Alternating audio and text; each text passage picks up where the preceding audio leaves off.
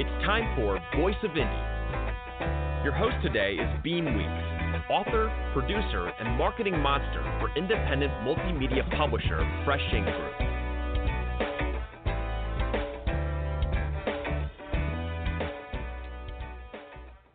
And good evening. How's everybody doing tonight? As you heard there in the opening, it's just me tonight. My co-host, Mr. Stephen Gies, is out on the road right now, down in Florida, I believe. So it's going to be me tonight. And what I'm going to do something a little different.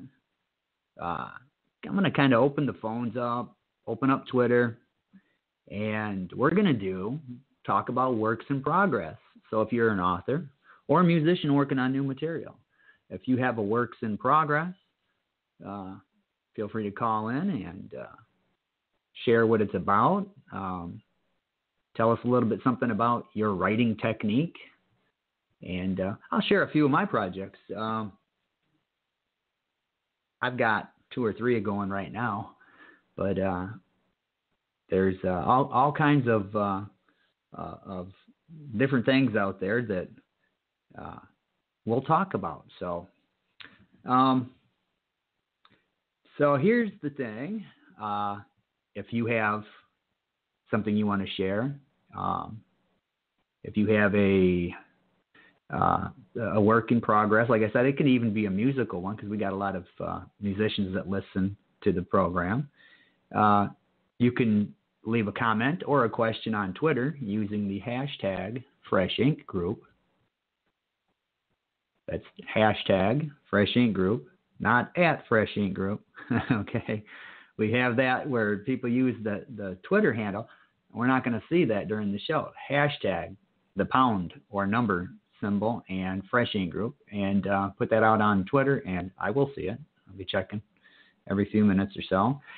But I would like to have some of you call in. Make this a program where it's interactive with the listening audience. And the phone line is 516-453-9902. Once again, that is 516-453-9902. So, works in progress.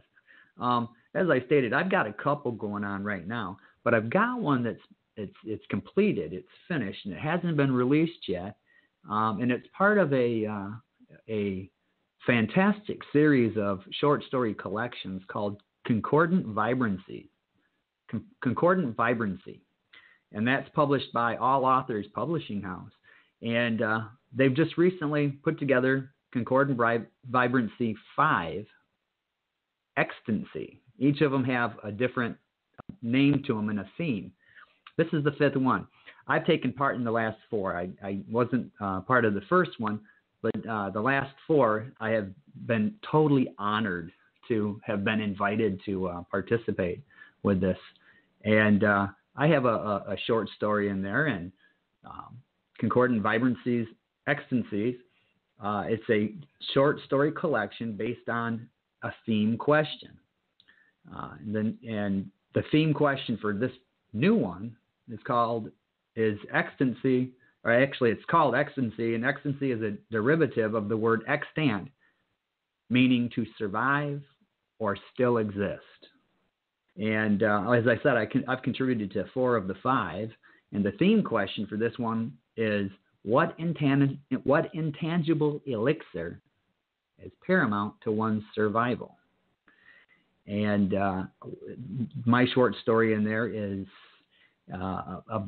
5 minutes in one night, 38 years ago, changed the paths of a group of friends. They all had their lives planned out. They were sports heroes on the local high school sports teams. They had college scholarships, and just everything was planned out for them. And one bad thing happened, and it completely changed everybody involved. And so but one of them survived. He's the one telling the story. They all survived. But the one who survived and is telling the story, he was put on a different path. And it wasn't anything like he originally thought his life would be. But in the end, where he's at is where he was meant to be. So this has a release date, that the Concordant Vibrancy 5, Extancy, has a release date of January 12th.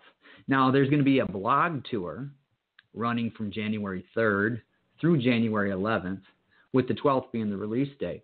And if you want to follow along that blog tour, just keep checking back on my Twitter account, which is @Beem Weeks, and I'll be putting the links to the various stops on there once they come in.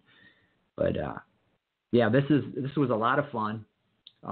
This is Yasmin Correa and Monica Brown, aka Queen of Spades, two amazing authors and just two amazing people, wonderful human beings. And as I stated before, I am humbly honored that they had asked me to be part of these. So keep an eye open for that. Now we're going to run a commercial here. We've got over at Freshing Group, we've got some incredible authors as well. And one of them is Joseph Ageluni. And Joseph Ageluni, he's written a couple of word books. And these are resource books for writers.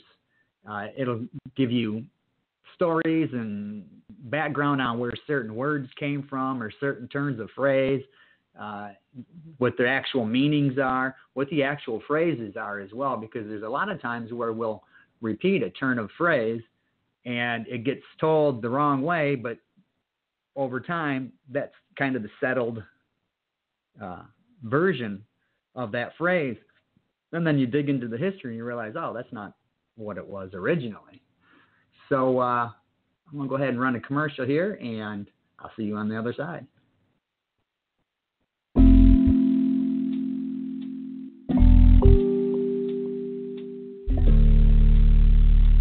Music has charms to soothe a savage breast. Nothing is certain but death and taxes. God helps those who help themselves. We've all heard these sayings, but have you ever wondered who said that? Hey, we've all looked for another way to say something, so wouldn't a resource for common ways of speaking come in handy?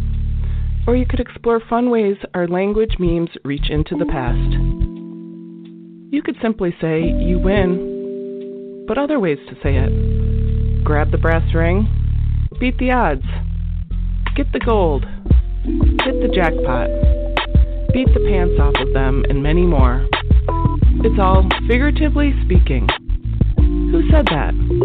Figuratively Speaking by J. Ageluni, author, playwright, and word maven. Educational but interesting and fun. Explore the many ways we use language and then keep these books for reference. They're available now as jacketed hardcovers, plus soft covers and ebooks, iBook, Kindle, Nook, Google Play, and more. Who Said That? And Figuratively Speaking are proudly published by Fresh Ink Group. Yeah, so these, like I said, these are resource books. You want to become a better writer, learn about the language, how the mechanics of it work, and the history of it. We do have a caller, so we're going to take one right now. Hello, caller. What's your name? Where are you calling from? This is Robert. Hello, caller. I'm calling from. Hi, Robert. Hi. How you doing? Pretty good. So, calling from Centennial, Colorado, outside of Denver. Okay. You got a work in progress you want to talk about? I do have a work in progress, and I thought that some of your listeners might be interested in hearing about it. Oh, yeah. All right. We got a lot of your fan base in our listening audience, so I can guarantee you they're going to be interested in what you got to share. So what are we working on? Well, the last book that I published through you guys was Icebreaker, Operation Icebreaker, which is one of the Mac McDowell Mission series, the second in the series, and I am completing the third, Operation Arctic Sting. The second book, Operation Icebreaker, tells the story of Mac McDowell and his saturation diving team on a specially outfitted submarine called the USS Toothus. Toothus is a type of squid. Anyway, they head up into the Arctic ice pack.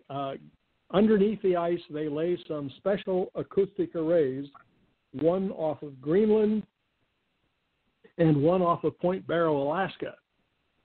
In the process, they are dogged by a high-end Soviet submarine that ends up getting in trouble, and the crew abandons it, and surreptitiously they rescue the crew. The submarine is abandoned on the sea bottom. In Operation Arctic Sting, Mac and his crew, using the DSRV, the Deep Submergence Rescue Vehicle Mystic, board the abandoned Russian high-end Soviet submarine and find a way to move it underneath the Arctic ice pack all the way to Groton, Connecticut, and Electric Boat, where we build many of our submarines. The story is about this transit through the Arctic ice pack. Fantastic. Yeah, having read much of your work, doing your audiobooks and putting together the various book trailers and all that, you take great pains to make sure that your stories are accurate. And I can tell you, listeners, these stories are amazing.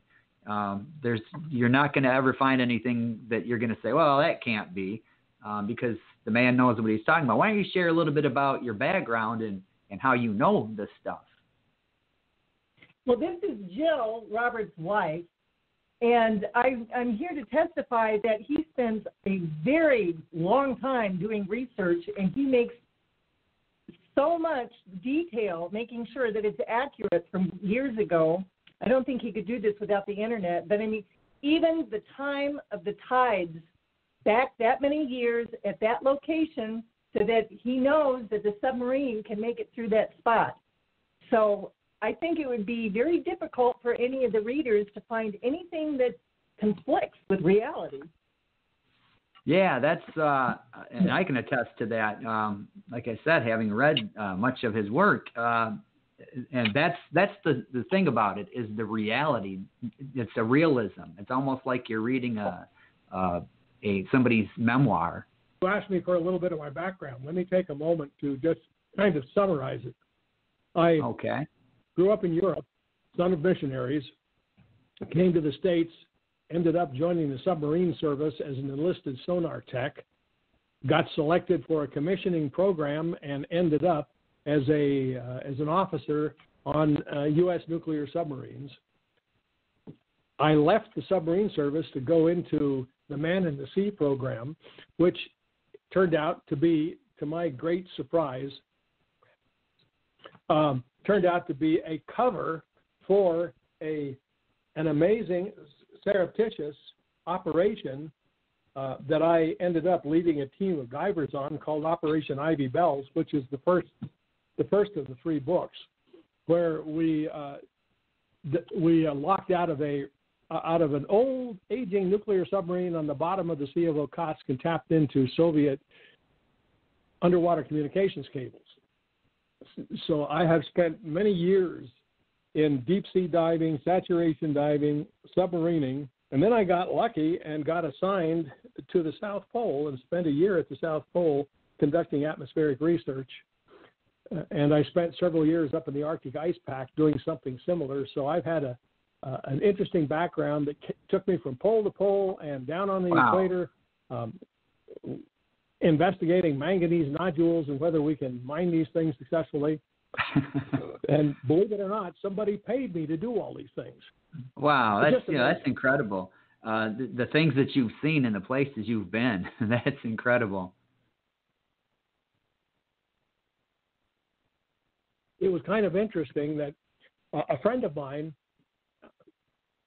is the man who took the bathyscaphe Trieste down to the bottom of the Marianas Trench for the very first time in very early 1960. And I sent him the manuscript for Operation Ivy Bells to look it over and make any suggestions he cared to make. And he sent me back an email and said, "You will never believe where I am right now." And it turned out he was conducting a research project on a research ship up in the Sea of Okhotsk on the surface above where we had done all that amazing stuff so many years earlier. Wow. Now, as you just stated, you do a lot of research. Is this ongoing as you're writing the story, or do you plot out your story and do the research and then start writing it, or do you research before, during the course of writing it? Actually, before and during, especially with this kind of a story where the vessel is taking a certain path along with another vessel, and they're being harassed by Soviet submarines. I lay out the general outline, and then as the story progresses and as the characters start developing themselves and as events begin to happen, then I have a precise time frame, and I can jump in and find out whether the sun was shining and whether it was above or below the horizon when they put the periscope up or when they broke through the ice, how long the shadows might have been, which way the tidal current was flowing, because they take some paths where the tidal current reaches as much as 10 or 11 knots, which is 10 or 11 miles per hour plus a little bit. Really, really, really fast. It scours the bottom when this happens. And having this information accurate so that I time their arrival at high tide or at low tide or at maximum current makes a huge difference. Yeah, that's meticulous right there. What's your writing schedule look like? Do you write every day? Do you have time set aside? I get up in the morning, take care of what I have to take care of, and then I write. And at some point, I quit. Yeah. That's for me. There's some days where I'm just not motivated, and then there's days like I've been having the last week or so where I just got all this stuff I've got to get it down, and so I'm spending hours at the keyboard and just writing it down. But I'm pretty meticulous about that too. I've got a story that I'm working on right now that's set in 1977, and I grew up in that era. I remember the 70s well. But there are like certain things in there. Okay, I've pretty much researched a lot of it going into the story, but like you, as I'm writing it, I got to jump over to Google and the internet and take a look at, okay, well, were they doing this in 1977 or was that in 1978? So I'm constantly checking on that stuff. But yeah, that's that need for it to be real. Let me give you an example of something I ran into. You're familiar with the name Kate, the gal that Mac met near the end of Icebreaker. Yeah. And part of the new story consists of 3 chapters from her journal while she is taking care of herself while he's out doing this stuff. And in one of the chapters, one of her journal entries, she's talking about a coffee shop that she and a girlfriend went to. And what I had to do was find out, I had already put them in a condo in Georgetown that existed during that time. And then I had to find a coffee shop that existed then. Whether it exists now or not doesn't matter. But I had to find a coffee shop that existed then, and I had to determine what kind of a menu they had so that what they ate at the coffee shop was consistent with what was really going on then. Yeah, there you go, listeners. That is called being meticulous. That's the realism of these incredible Robert G. Willis Craft stories. One of the interesting things that Captain Walsh, the guy who went to the bottom of the Marianas Trench, one of the things that he said about my writing is that it's kind of like, Tom Clancy. He said that the big difference is that Willis Craft's been there and done that. And he defied the readers to find the line between and fiction. That's good writing, and that's good storytelling. When you can't find that line, it's there. You're in it. All right. Well, By I the want way, to thank you. I expect to have the novel done this month. It'll be in your hands, I think, before Christmas, or certainly before New Year. And with any luck, we can get it out in the late February timeframe. All right. So, listeners, if you haven't read any of the Mac McDowell series or any other Robert G. Williscroft books, get over to Amazon and type in Robert G. Williscroft, and I'm telling you, you're going to enjoy these stories. Well, Robert, we have another caller. Go ahead. You can also go to robertwilliscroft.com. That'll take you to all of them. There you go. Or you can even go to freshinkgroup.com and under the members page, you can find Robert G. Williscroft's page, and that should take you to his Amazon page. It should take you to his robertwilliscroft.com. And I believe Twitter as well, possibly. So, yeah, where can they find you on Twitter? At RG Williscroft. At RG Williscroft. Okay, there you go, listeners. Get over there to Amazon and take a look. Thank you for calling in, Robert, and being part of this. We do have another caller that I want to get to, so big appreciate. Thanks a lot. Say hi Merry to your Christmas wife, Mary, or goodbye to her. Merry Christmas to you as well.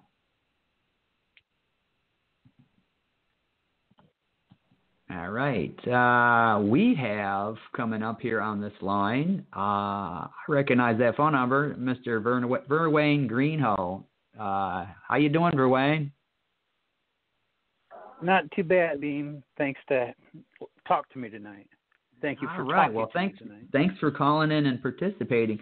I'm glad we had a couple of callers because, I'm doing this solo tonight and I'm not really working off a script. I just thought I'm going to come in and talk about some works in progress, and hopefully people would call in, and you and Mr. Williscroft saved the day. So I know. Well, while you were talking, Robert, I went out and bought his book.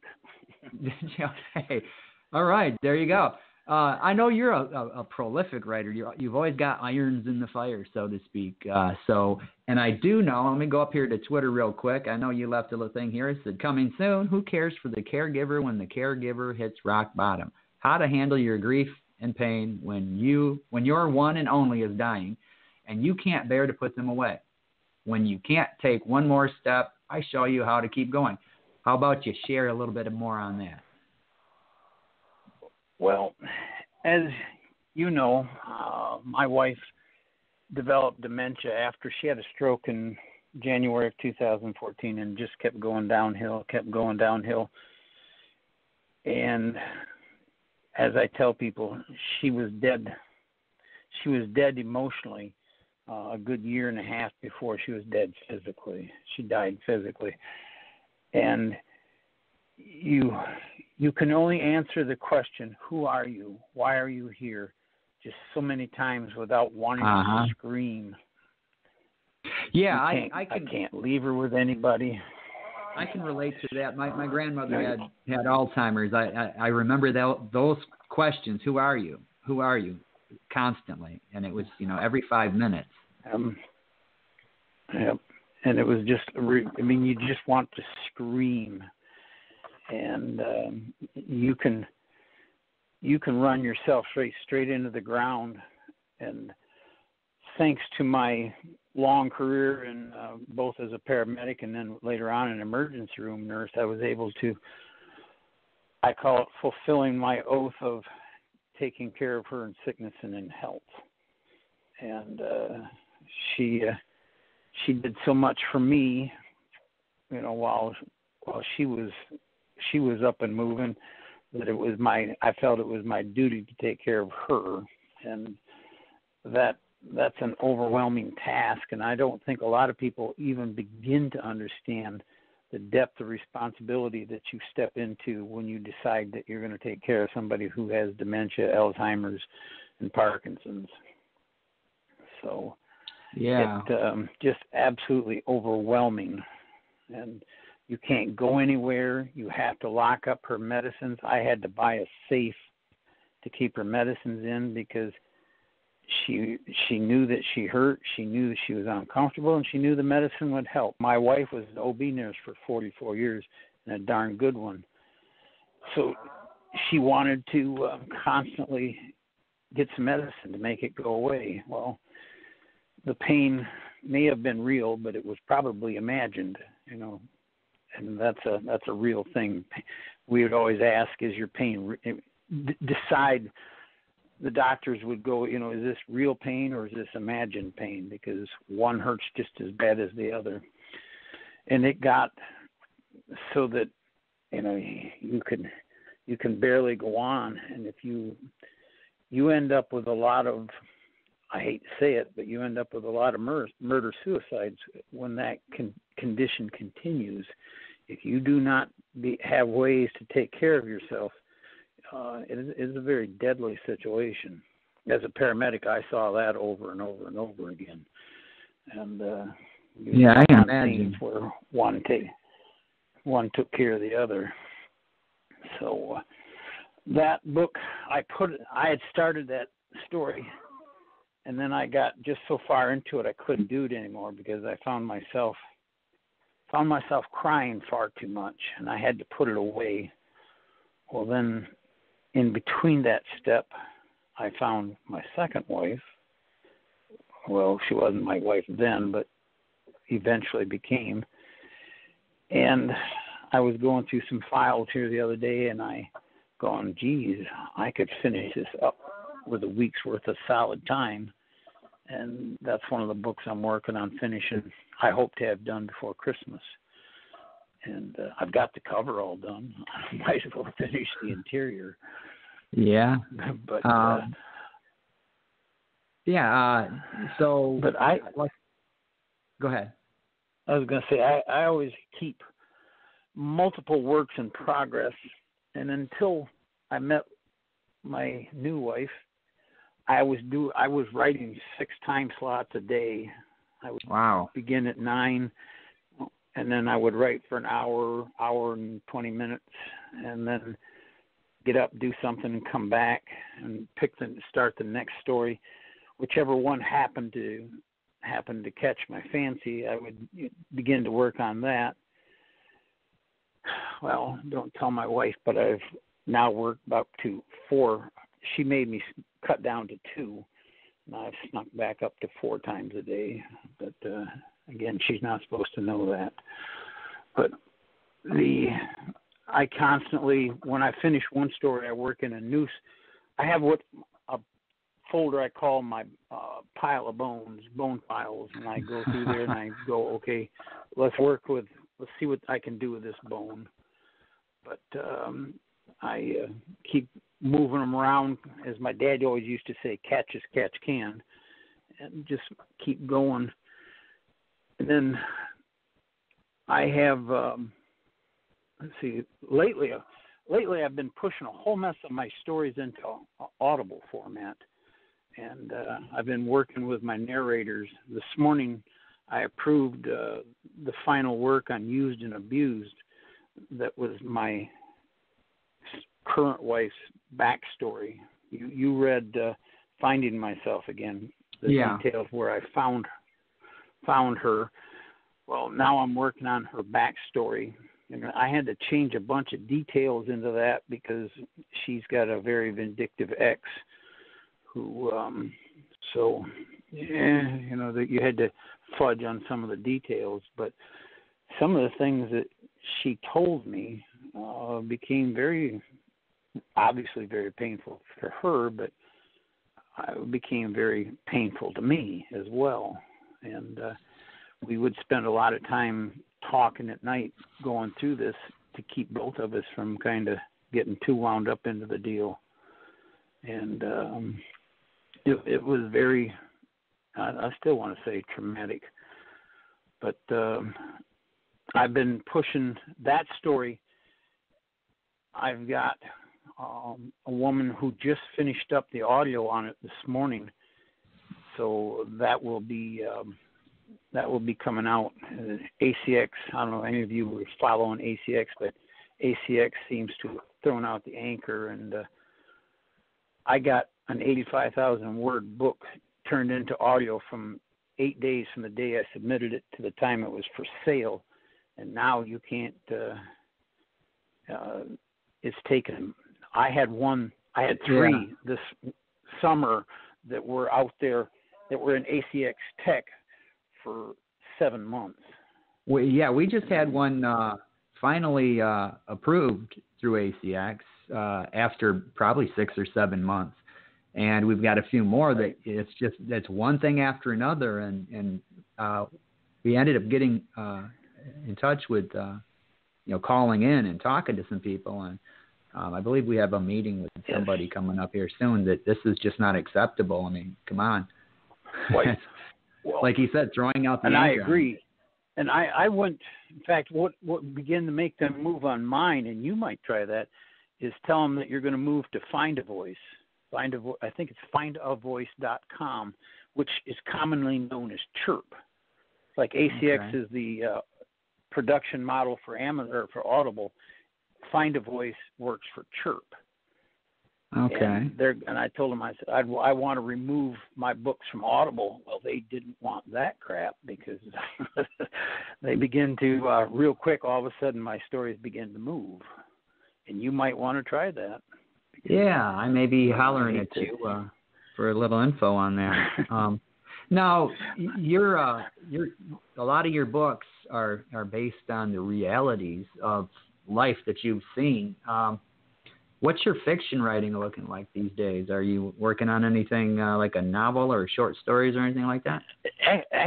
Actually, I am. I'm going into, this may be a poor time to get into it, but dystopian or political dystopian stuff, and where you take the worst possible, you take your present reality, go into your worst possible thing there.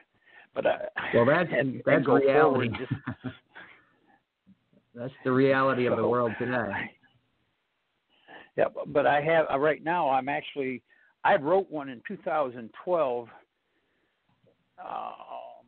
that I called the Tinfoil Hat Chronicles, and I'm just now getting it stuck into Audible.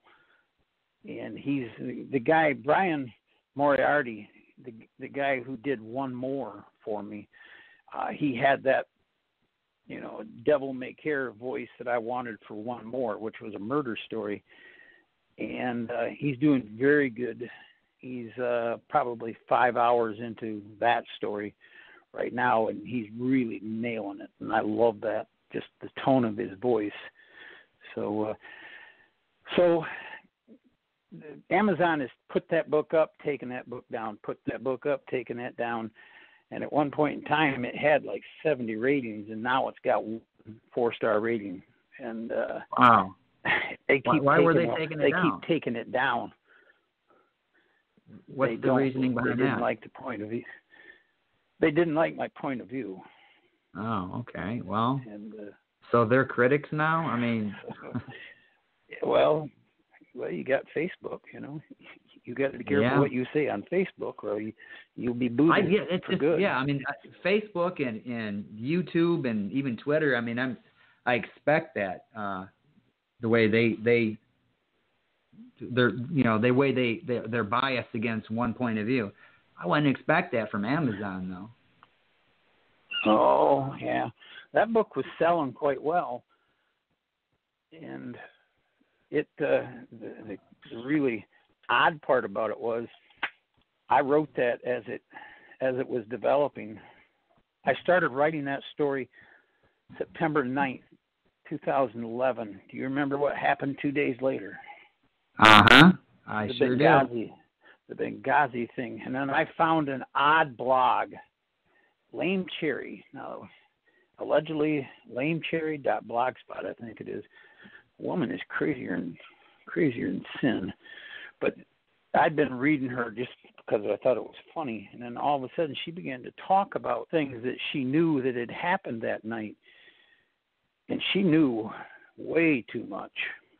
And the passage of time has proved that she was about 99.9999% correct. And I based my story then on what she was writing, the information she was giving. and she was far too close, far too close to true. And but I'm writing a political dystopian thing based on the virus. Okay. That talks about where CIA and FBI go completely and totally rogue, and things begin to go. Who'd have thunk it? Yeah, I think there's a lot of that going on in the world today. I really do.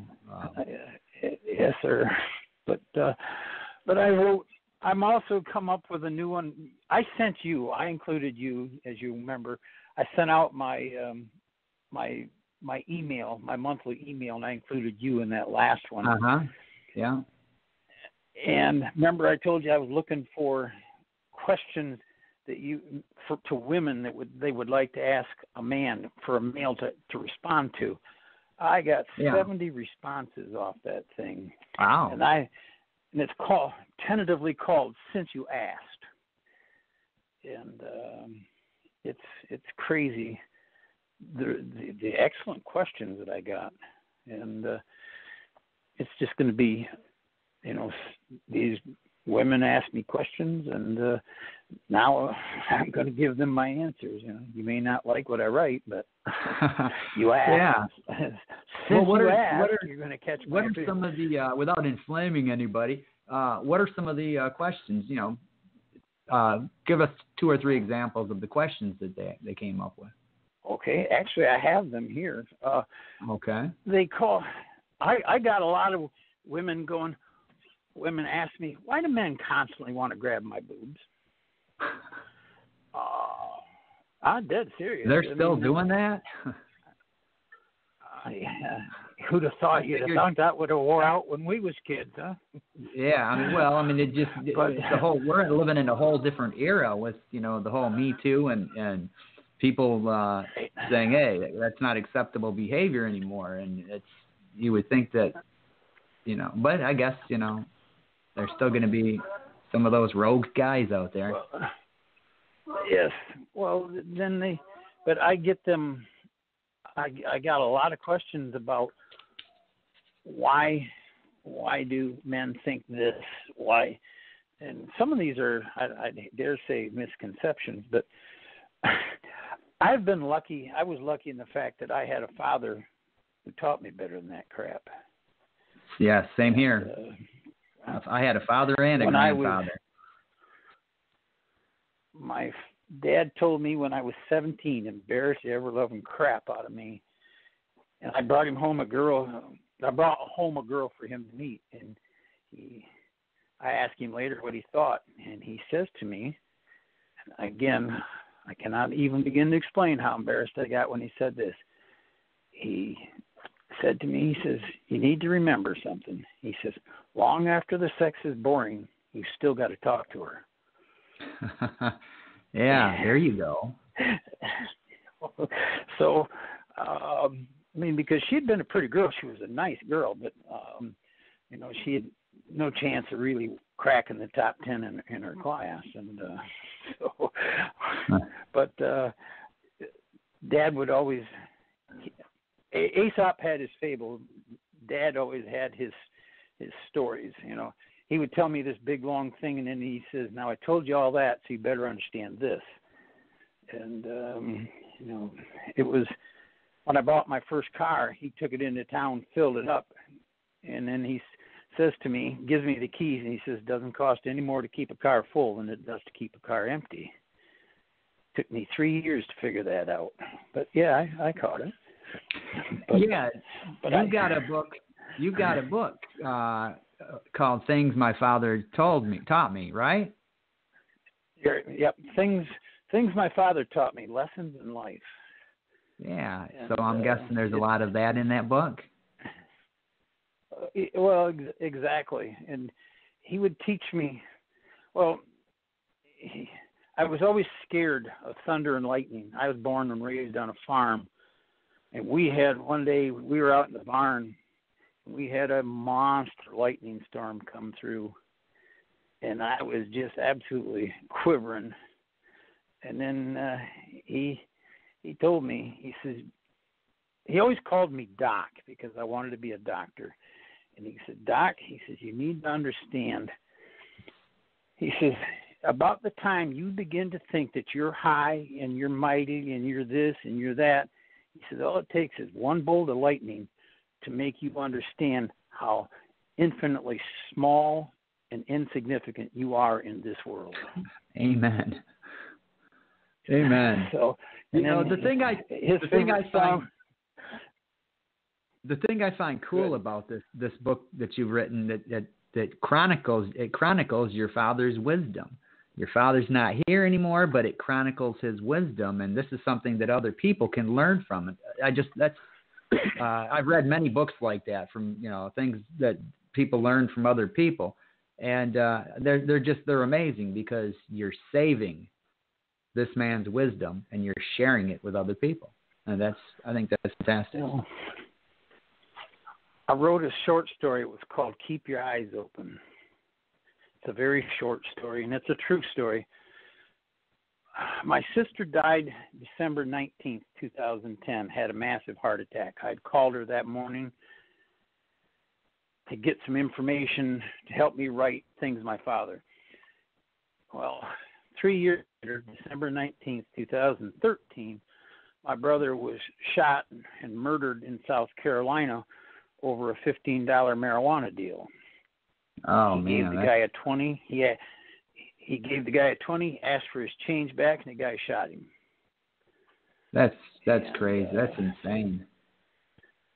Yeah, well, but when I was on my way home, I was living in Florida, and my job was to pick him up in South Carolina and bring him home I had a big Chevy Blazer, had the casket in the back, and I was getting tired, and I could keep hearing this voice going, "Open your eyes. Open your eyes, Doc. Keep your eyes open. Keep your eyes open." Well, pulled off into this little restaurant area, and I walked in there, and I know it was my dad because only my dad ever called me Doc, and he said, "Doc, open your eyes." I didn't see it, and then all of a sudden, I see this woman sitting there, and she's got two little boys, and they're real fidgety, and I listened to part of her. I had to go to the bathroom, and I come out, and I heard her telling the boys, going, "I'm hungry, Mama, I'm hungry. I want to go home." And she says, "You can't. You know why?" And finally, I said, "I don't know what your problem is."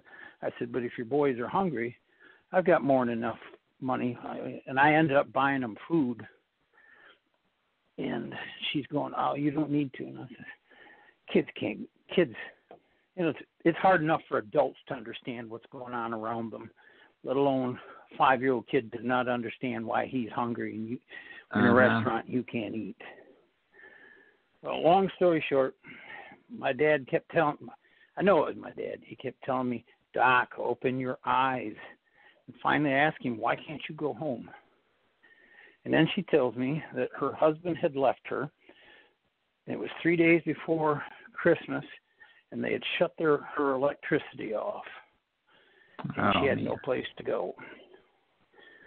So when I travel, I use my credit card for gas and everything, but occasionally I always keep $90 to $100 in cash in my car.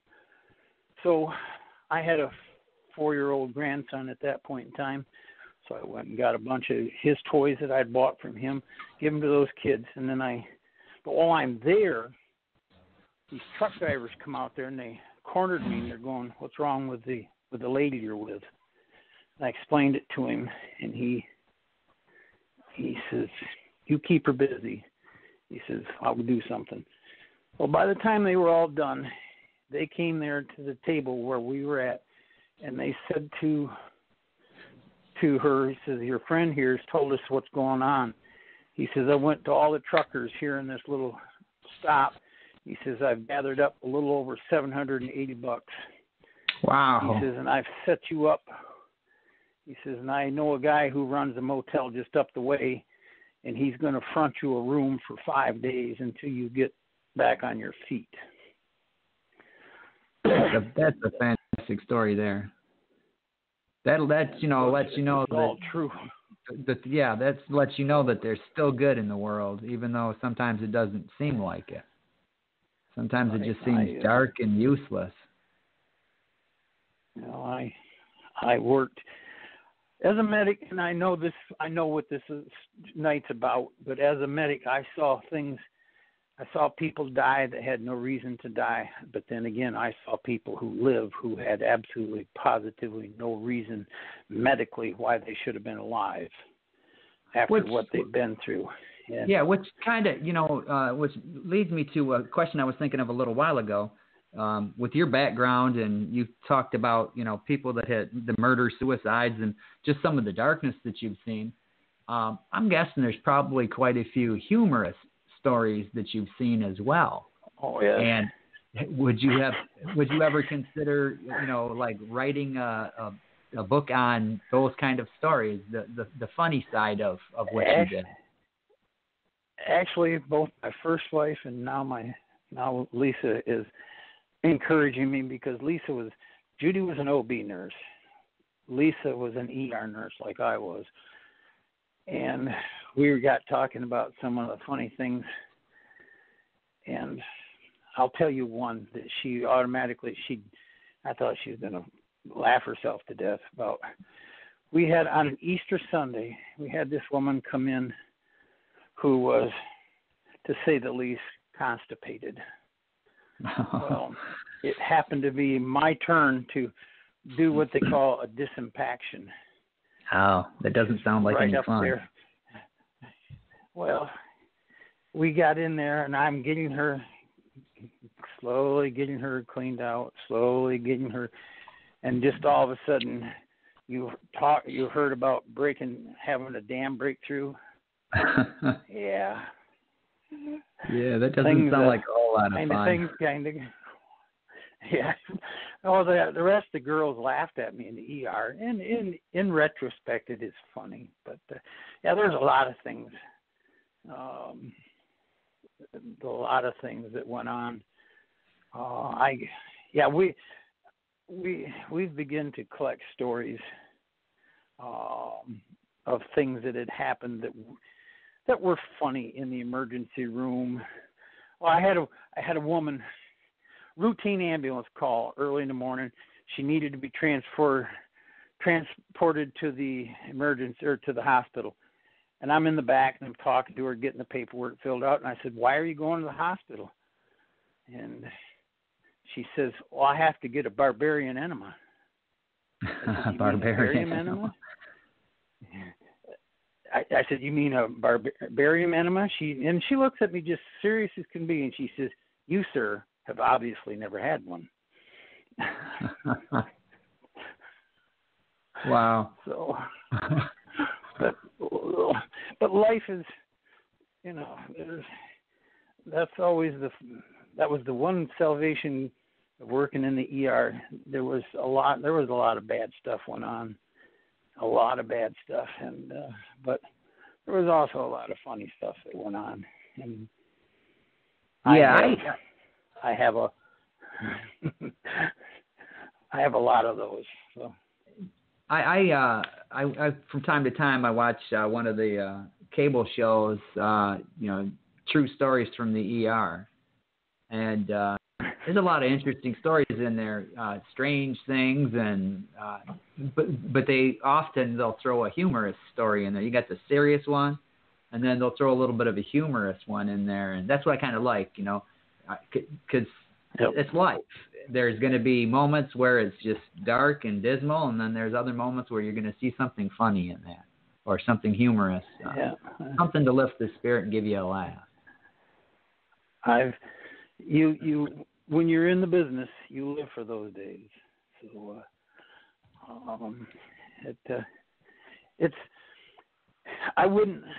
there were days there that made you wanna cry, but there were a lot of days there where you're going, count one for the good guys. Something went right. And I'll promote one other book, The Touch, and I highly recommend the Audible book over the paperback. the touch had to do with a situation. My partner and I called it the deal in the ditch.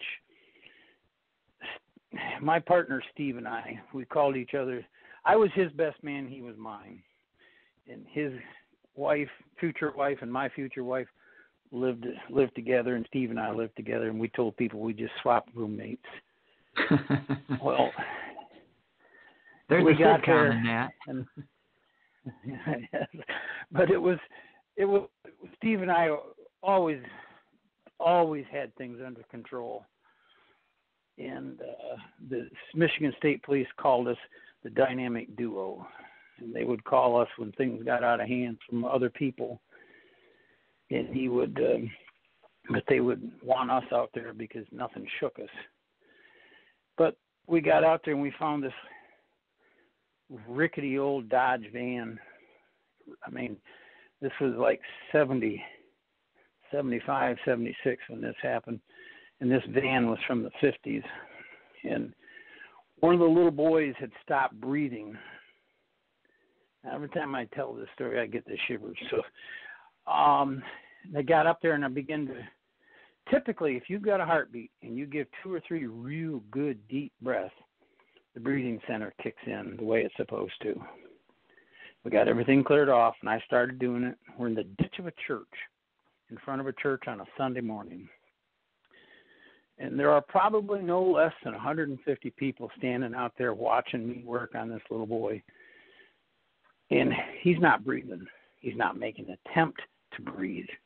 He's making absolutely, positively no attempt to breathe.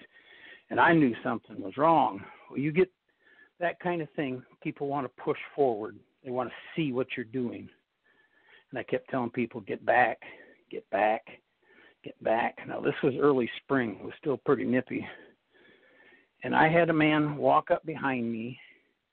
He's wearing sandals and somewhat of a shirt. I mean, like a suit jacket with a pretty plain shirt on underneath it. And he grabbed me by my right shoulder. And I turned around to say to him, tell him, let go of me, get back. And he was mumbling something. And all I heard, Beem, strike me dead if this ain't true. He said, Father, let him do this. And then all of a sudden it was like you ever touch an electric fence out on a farm?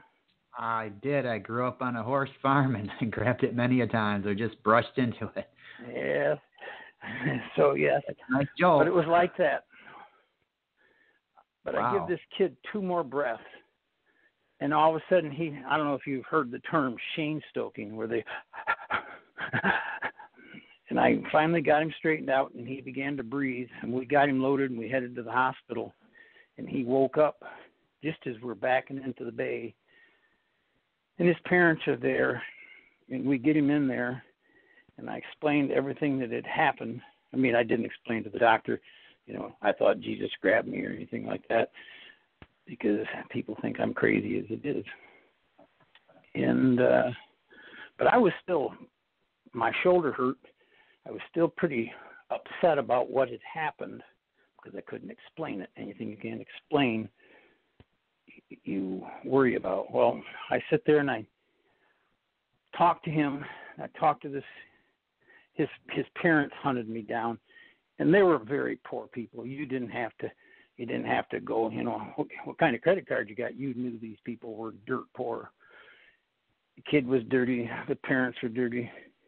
And he is on his knees kissing my feet. And he's going, You saved my son. You saved my son. You saved my son. And I told him, Sir, I had absolutely nothing to do with what happened to your son. Well, we snuck out of the hospital because I wasn't handling that the best. But I went down to the church, and I talked specifically to the minister. I said, Who was that? He said, I didn't see it. I said, You were standing right there. I said, You heard me talking to the guy. He said, I heard you talking. He said, but I don't know who you were talking to. I didn't see anything. Long story short, word began to get out that we had performed a miracle. And the local newspaper, whose name I will not mention because they're still a piece of trash, sent a reporter out, and they had done a little thing there where, they had portrayed me over the line drawing type thing, me saving this little boy. And that's not what happened, but they sent a reporter to me, and it was a gotcha thing. And I knew as soon as I answered one question wrong, I knew what was going to happen. Well, we ended up getting a whole mess of people started coming to our ambulance base because they were bringing in people who they wanted to be touched and things like this.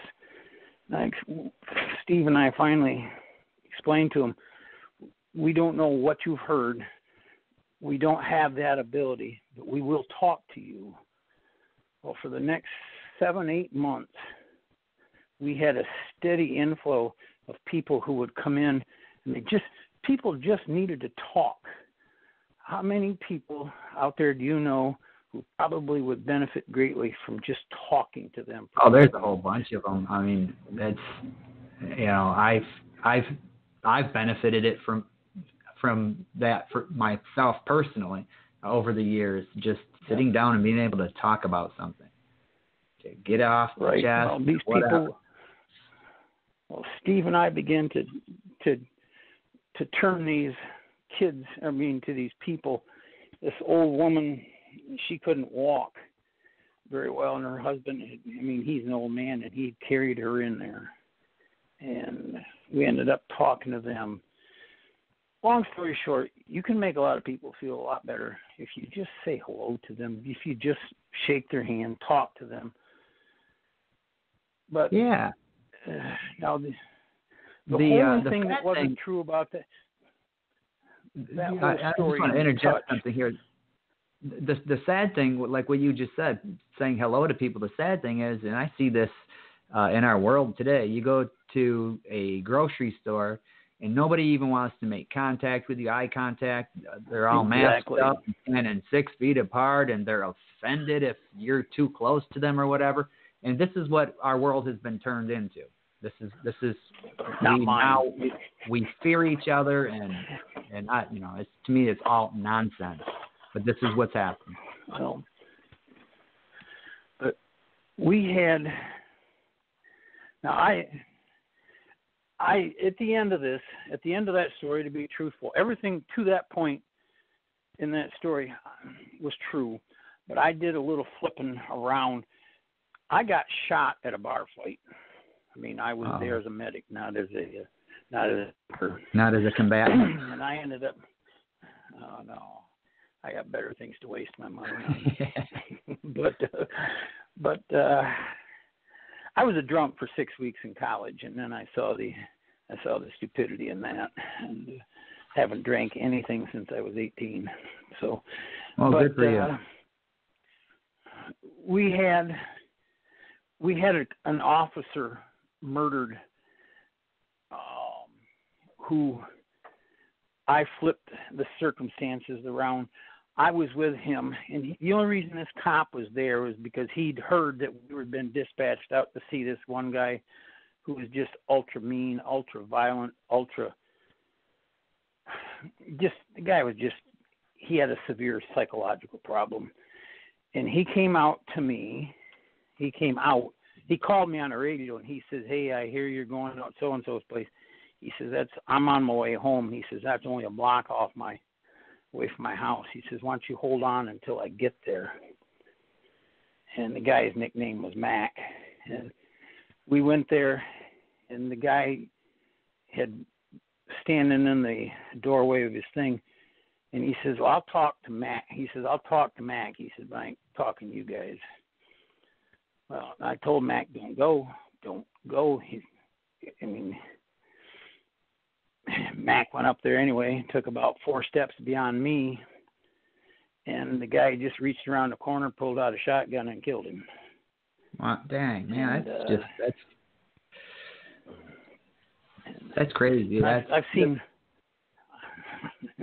I've seen 3 murders like that. 3 times I was close enough to somebody getting shot where I had to go take a shower to get the debris away from me. And but that is it's a goodwill story. And like I said, the paperback is good, but I got a guy to narrate that who was exactly what I wanted. I mean, if you're going to get somebody to narrate a story, know the voice that you want. Yeah, I wanted a young man with an... I've listened to a couple of your audio books, and I can tell you seem to find the right voices to match these up, and that's quite amazing. Now, we're just about out of time, so why don't you tell people where they can find you on Twitter? Well, on Twitter, it's at Verwain Author. At Verwain Author. And you can find all of his books and audiobooks on Amazon. Just go to Amazon and look for Verwain Greenhoe. And right. And, he's got a lot of really good works out there. And I enjoy writing. And like I said, this thing, the last 2 that I wrote about my new wife, people are just going crazy over. And well, you read one that I know of. I don't know if you read the last one, but I've got a pile of to be read books, and you've got a few more in that pile. I'm trying to break them down, and as quick as I can. But currently I'm writing. I've got a couple of I got a novel and a novella that's I'm working on right now, and so I have to kind of juggle my time, but I will definitely get to those. I hear you. I want to thank you for calling in and being part of this and making this so it wasn't such a train wreck with me just trying to talk to myself out here. But we are out of time. So again, thank you, Verwain, and I want to wish you a Merry Christmas, you and your wife both, and have a Happy New Year. Hopefully 2021 is a lot better. Amen. Okay. Thank you, sir. Appreciate it. Thanks for calling in. And listeners, thank you all for tuning in and spending a Wednesday evening with just little old me tonight and my 2 callers, Robert G. Williscroft and Verwain Greenhoe. And we will be off next week because of the holidays, but we'll be sharing an encore presentation of our short story episode from a couple of months ago, and that was kind of a neat one. So keep a lookout for that. And if you miss any of these shows, go check them out in the archive. You can go to our YouTube channel. Just go to YouTube, type in Fresh Ink Group. You can go to freshinkgroup.com, beemweeks.com, or stephengs.com, and at all 3 of those sites, just click on the podcast button, and you'll see all of our previous episodes. You can find us on Twitter at Fresh Ink Group and at Voice of Indie. You can find us on Instagram at Fresh Ink Group and at Fig Publishing. That's FIG Publishing. And find us on Facebook at Fresh Ink Group LLC. And with that, we will catch you live again in about 2 weeks. Stay safe, everybody, and have a Merry Christmas.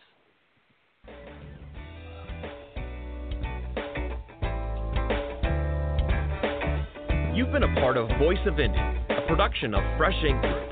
Spread the word, support our guests, then find us at freshinkgroup.com and be sure to hashtag Fresh Ink Group.